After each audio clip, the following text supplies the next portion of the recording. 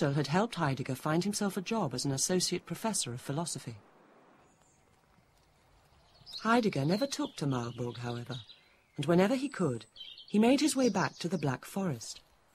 His destination was a simple wooden hut he'd had specially constructed for himself on the slopes of a mountain called Totnaberg.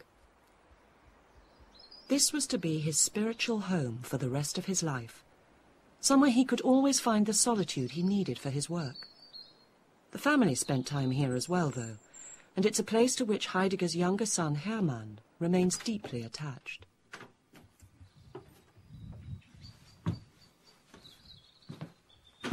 So, hier ist also unser Wohnzimmer. Da hinten ist die Küche, wo meine Mutter gekocht hat. Da hinten haben wir noch ein Bett. Wir haben alle Weihnachten hier oben gefeiert. Sind mit Rucksack und Skiern hier angekommen und haben hier das Weihnachtsfest gefeiert. So, jetzt zeige ich Ihnen noch das Studierzimmer. Das ist also das Studierzimmer, wo mein Vater viele Sachen geschrieben hat. Er konnte hier oben am besten arbeiten. Und dann saß er hier an dem Tisch und schaute auf den Stübenvasen raus, auf den Brunnen.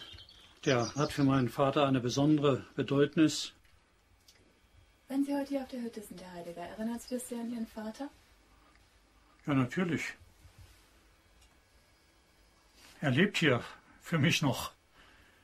Und auch ich gehe sehr gerne hier rauf. Und wenn ich selber eine besonders schwierige Arbeit zu machen habe, sitze ich manchmal auch hier an diesem Schreibtisch und arbeite hier, weil das hier besonders gut geht.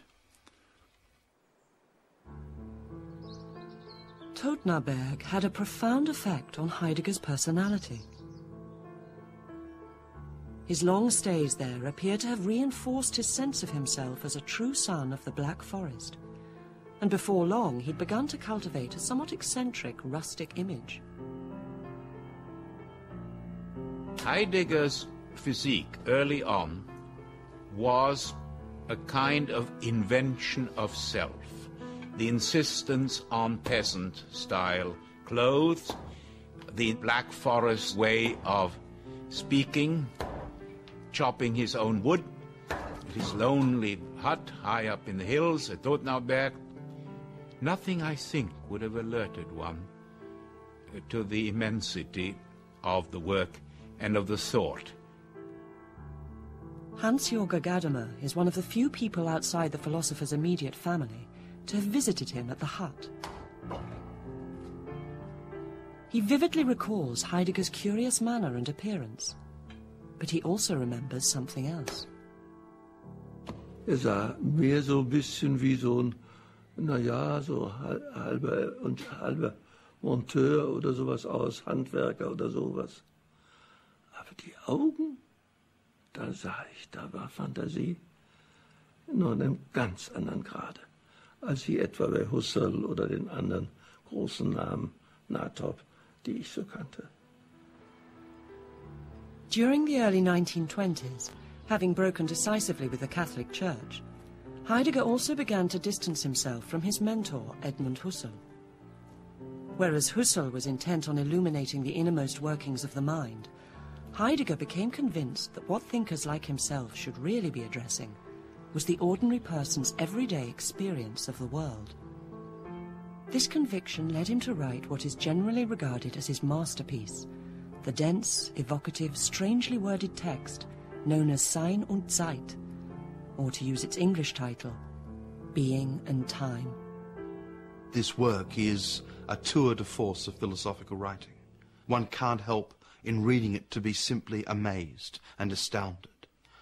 It also, viewed historically, was the moment in which phenomenology, that which hitherto had been the dominant philosophical mode of thinking, was called into question, but called into question in such a radical way that it became almost impossible to go back to phenomenology and continue with it.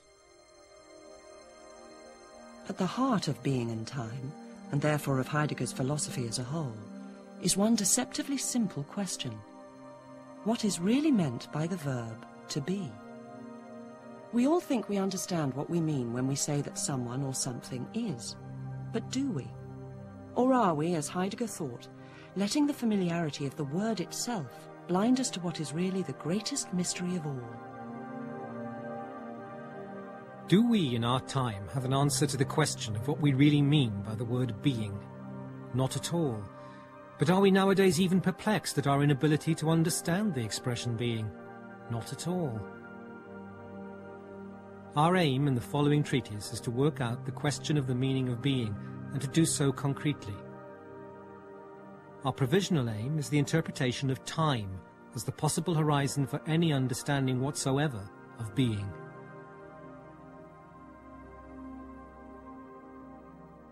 Immanuel Kant, no small figure, he had said that space and time were equally important. They were the way we organized our world. The very young Heidegger, never forget, he's writing this as a very, very young man, says not at all. Space is an almost insignificant category. Time is the mystery. Time and human existence are inextricably linked, according to Heidegger. Our being, he says, is really a process of becoming. And this key insight leads him to reject the idea that there is such a thing as a fixed human essence. Heidegger's major contribution in Being and Time is to show how the old Aristotelian essence of man as the rational animal is, in effect, an abstraction, because what comes first is man's own existence. And existence for Heidegger is nothing but this stretching, whereby we are constantly projecting ourselves into a future, always expecting things, always hoping things. Heidegger is a man who first wanted to investigate how practical action shows that we're pulled ahead of ourselves into purposes that we're trying to fulfill, into tasks that we're working on. Think of a farmer in the Black Forest, for example, making a barrel. This is someone who has a future task that he's trying to fulfill, and he has a logic operating there that shows that the human being is actually extended ahead of himself. The ahead is where we really live, what we desire to do, what we anticipate, what we want this wood to turn out to be. People who live and work in traditional rural communities have an instinctive grasp of their own humanity, according to Heidegger. They are fully absorbed in and connected to the world, but they are also a clear minority of the human race.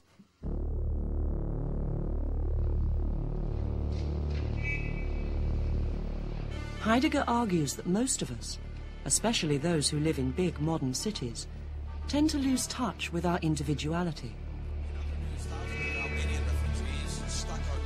Forced to conform to patterns of mass behavior, we experience strong feelings of anxiety, he says, and end up leading what he calls inauthentic lives. Most of us live what he called a life of one. One is one. One does this. One thinks that. One moves in this way. And he's saying to you, no, the I is not one. And this was, in the 1920s, sheer breathtaking prophecy before the great mass-market detergence of standardized life and death which has swept over us. The consumerism even of our deaths. They don't belong to us anymore. And he gave the great warning. He said, as this soap powder spreads over the planet, over the universe, it will be almost impossible for you to be you and not just one. Being and Time was to make Heidegger's name